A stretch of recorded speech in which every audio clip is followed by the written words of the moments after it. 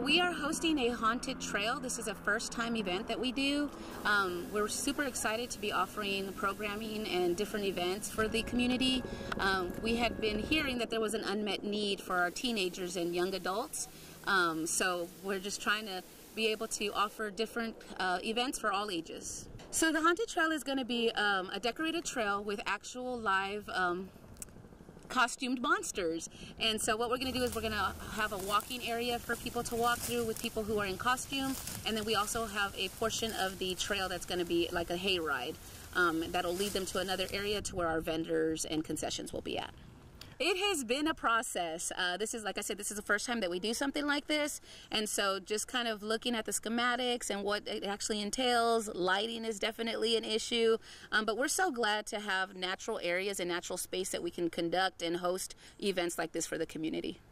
When I talk about the trail, we do want to let people know that we will have people leading the trail and also somebody behind. So this will be staff members who will be kind of guiding them through the area. It's going to be on Saturday at 7 p.m. till 10 p.m. We will stop selling tickets though at 9 p.m. It's actually just that one-day event. It's just a one-day thing.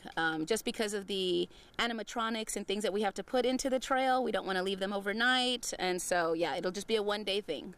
So the event is for all ages. Now, of course, we do ask that if anybody under 12 be accompanied by a parent or an adult. So pre-sale tickets are available till Friday at midnight. So get those in because you do get priority. If not, we will have tickets available here the day of. Cash is preferred, but if not, we do have our Jackman Splash Pad concessions where we will be taking credit card payments there. So you would need to go online. If you go to our Facebook page, there's actually a button that says Get Tickets. You click there. You can go ahead and purchase it there after making an account, or you can call the parks office and we'll go ahead and walk you through the process. We have football players from the Longview Lobo team. We also have some Longview high school students that are out here helping.